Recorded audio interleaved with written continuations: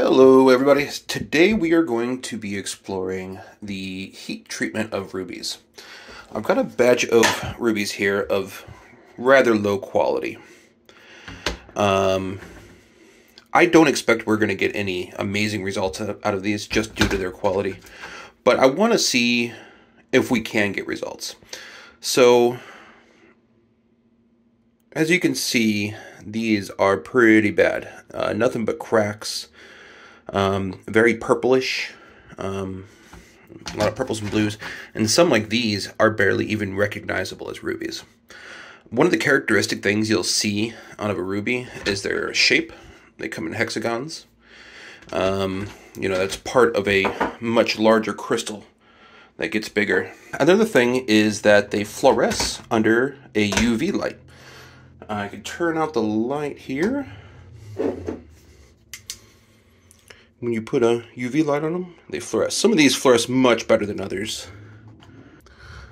Using a UV light is one of the fastest ways to find rubies in a whole group of rocks, just for the simple fact that most rocks don't fluoresce under UV.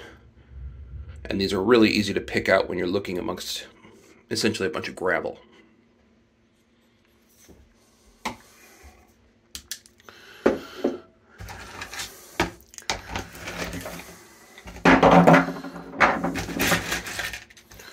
So we have rubies of all different sizes. You can see this one was part of a much bigger hexagon.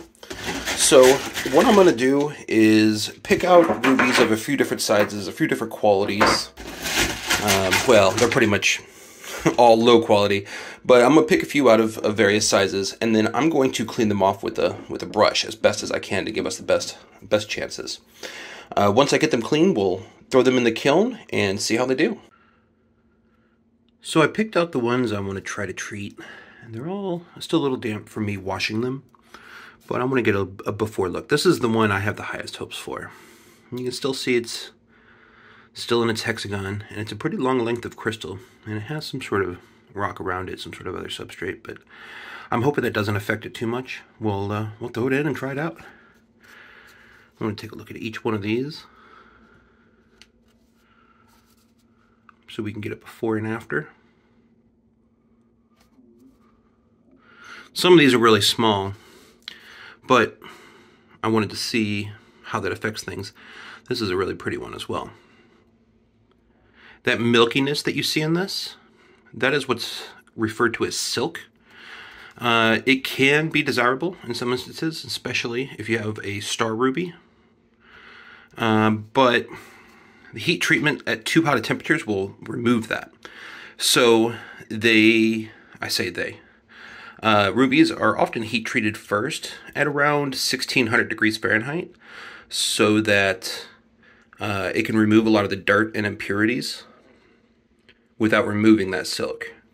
But once you start getting hotter into the like 2300 degree range, that silk goes away as well. And here's what the cleaned rocks look like under UV. I had to remove it off that paper towel. The UV light and that paper towel was blowing out the camera. But as you can see, even this big rock, this big ruby fluoresces pretty well.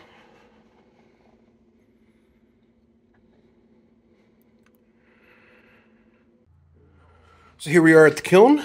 I have a brand new clean crucible that we're going to use. We'll put the rocks in there. No, not going to use any sort of flux or anything like that. I'll crank it up. Unfortunately, the thermometer on the pyrometer on this had quit working years and years ago. I mean, it moves the needle, but it's essentially just to tell if it's on at this point. So we're just going to have to check it periodically and see how they're doing. Okay, well, we will stick this in here. This is what they look like going in.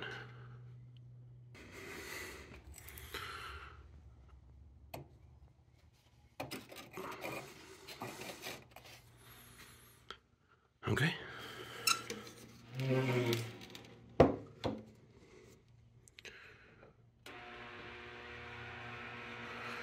Now we wait.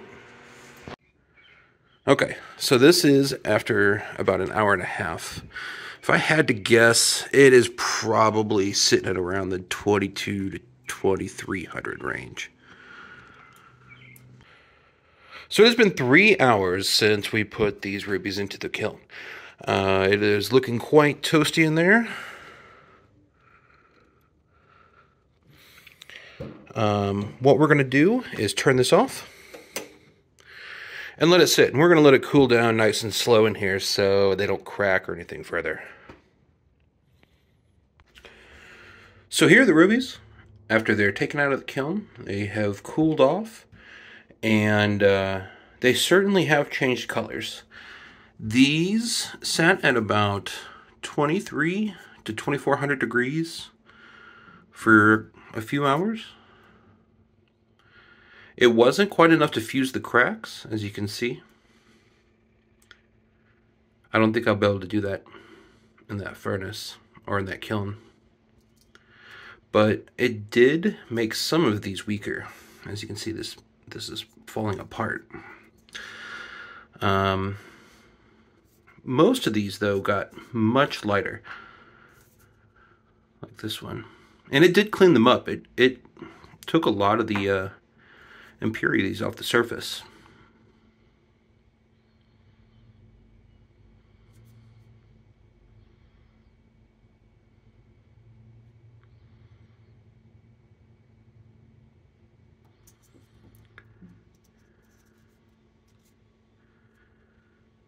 This one kept a nice color.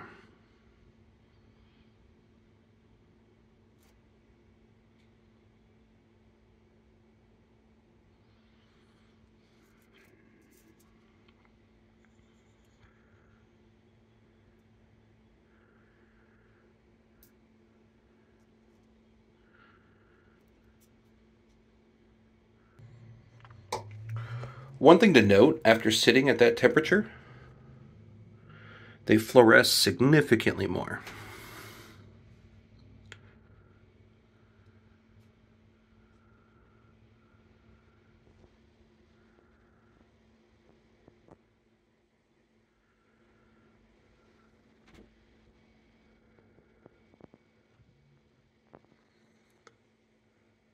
I'm not sure how well this camera's picking it up, but they are much, much brighter.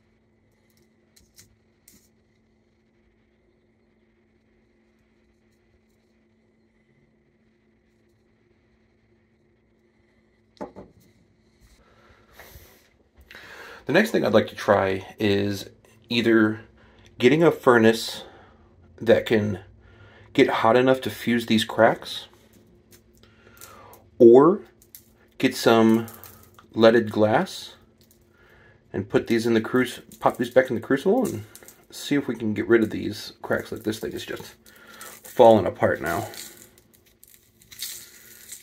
I mean, structurally this thing is about done. I bet you I can break it. Oh, maybe not. Oh, yeah. So, that's something to keep an eye out. If you take it up to those temperatures, and you're not doing a glass fill, this thing could just fall right apart on you. And it is all ruby. If you shine the light on it, it all fluoresces.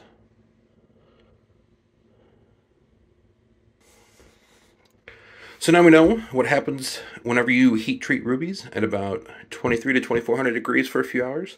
It certainly does treat the color and does remove a lot of impurities. It does make them weaker, however, and the colors get much lighter if you're relying on those blues and purples to deepen them up.